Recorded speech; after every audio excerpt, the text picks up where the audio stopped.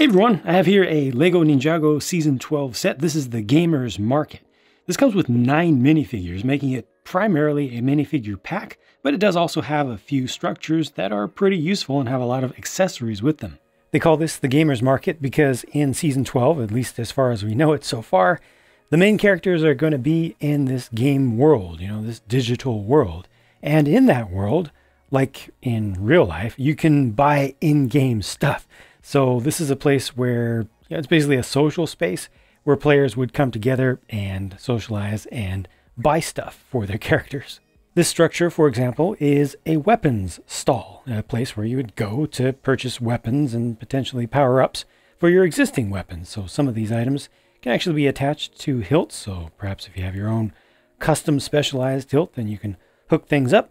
But around the back, they have additional things that are not on outward display, and they're just in these simple little stands on the back. So you also get some additional katanas in 3 colors. You got the red, the medium azure, and the gold, and one that has the dragon hilts already attached to it. This one has the sticker on the back that says Item Market, but this particular part is obviously focused on just non-essential cosmetic stuff for your avatar. So they have a whole hat rack and an extra one also on the back. This can kind of rotate around in its own space, and a nice, especially nice inclusion here is a non-broken version of Benny's helmet. So this is a modern classic space helmet in blue without the broken part on the front. Got a Harry Potter world, Wizarding World piece back here, and this is Pink Zane. So that's from very, very early. It's a reference to very, very early in the show's history when Zane's gi gets accidentally dyed pink.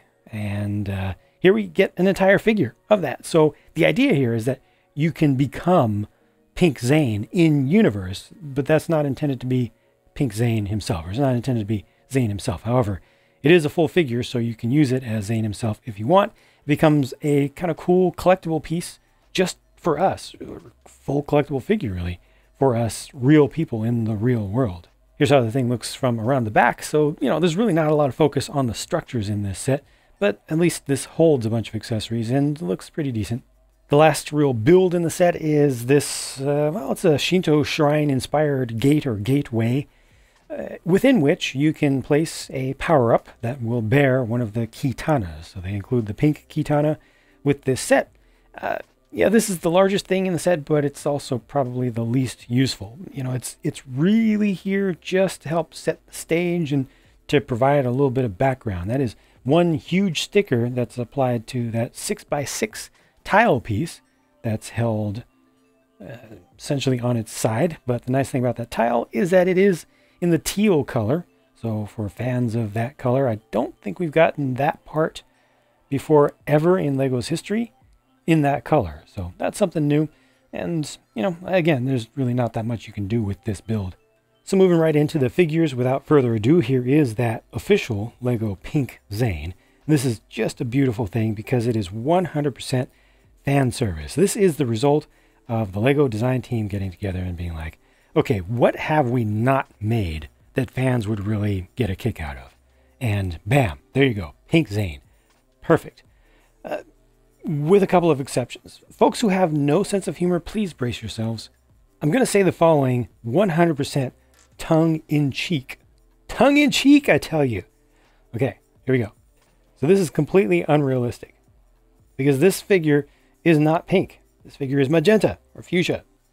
Magenta is a combination between red and blue. Pink only has as much blue in it as it has green to raise the value. It's a very, very pale red. So that's wrong. Secondly, as someone who has literally accidentally gotten color into a white Japanese martial arts uniform by washing it with something with color that bled in the washer, I can tell you firsthand that this would not have happened if Kai washed his gi with Zane's. Zane's would have come out a very, very pale pink, not all completely saturated like this, and not magenta. Hey, check it out. Harumi is back, and she appears to be channeling a little bit of Kill Bill, but then again, Kill Bill was channeling Bruce Lee, so I'm going to say that Harumi is channeling Bruce Lee. This is the Bruce Lee version of Harumi, and this hairpiece is rubbery, so it's holding on to the head. I don't want to take the head off. I just want to take the hairpiece off. Get back down on there, you head, you. There we go.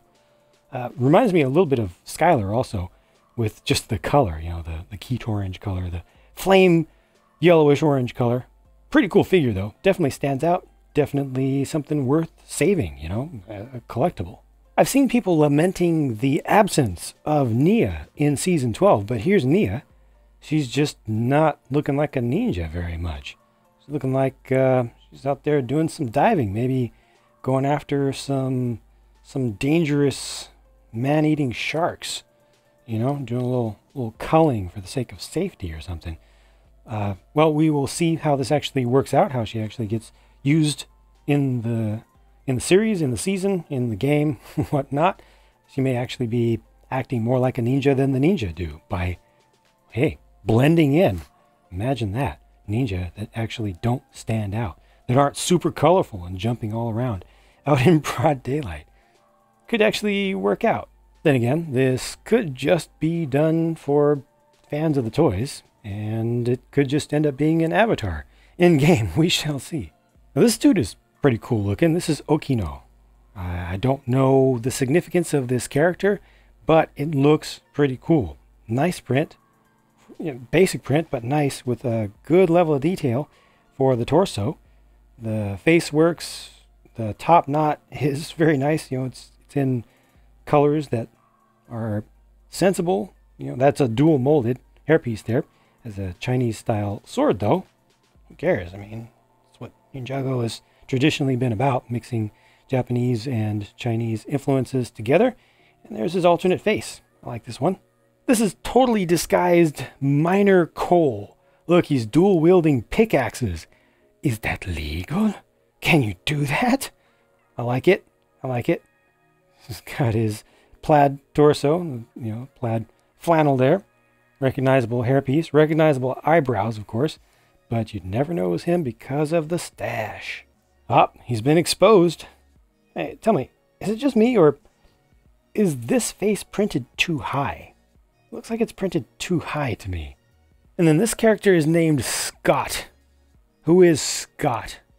I do not know who Scott is, but, well, it's a reusable figure for the most part, except for his skin tone, which is awkward. Works in the digital universe, won't work in a real-life situation.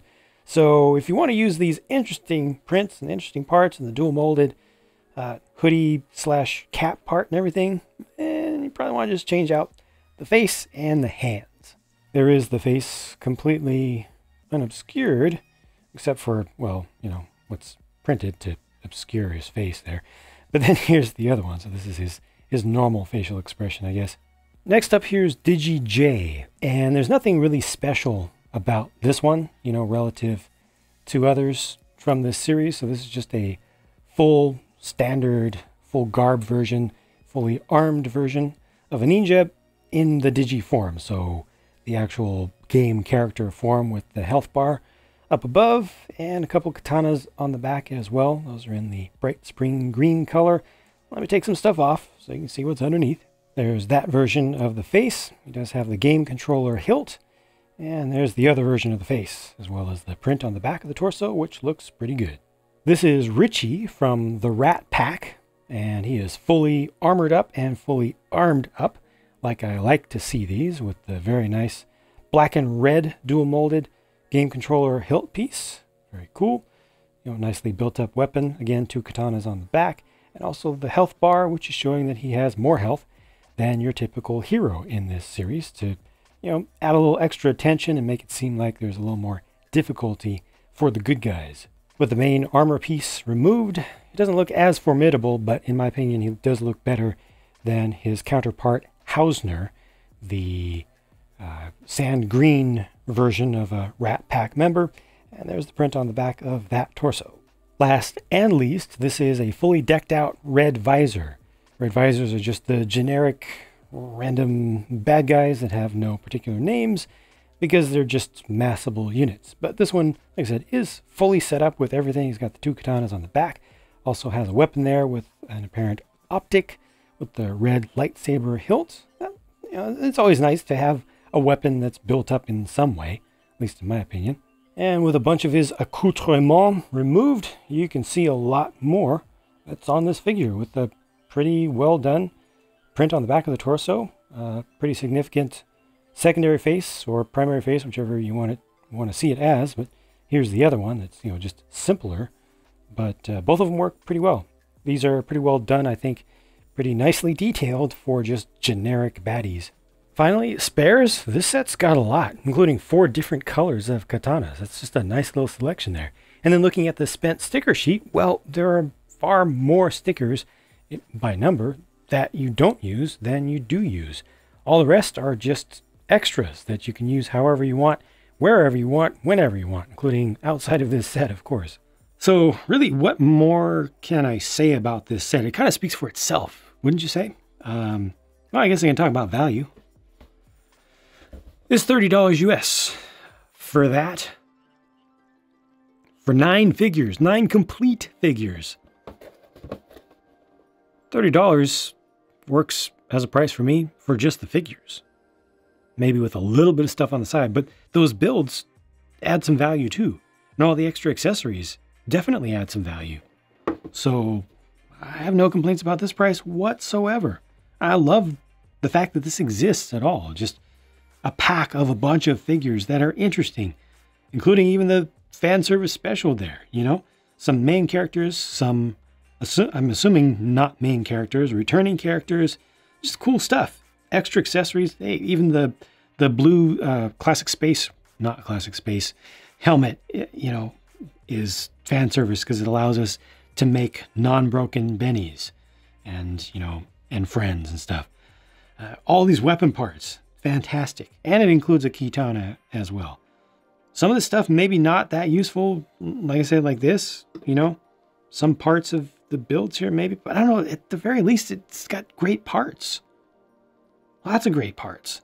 So yeah, I'm happy with this one. Let me know what you think about it. I've got the builds for this up. You know, you can see the pure build as usual. You see the speed build as well. Let me know what you think about the set on the whole.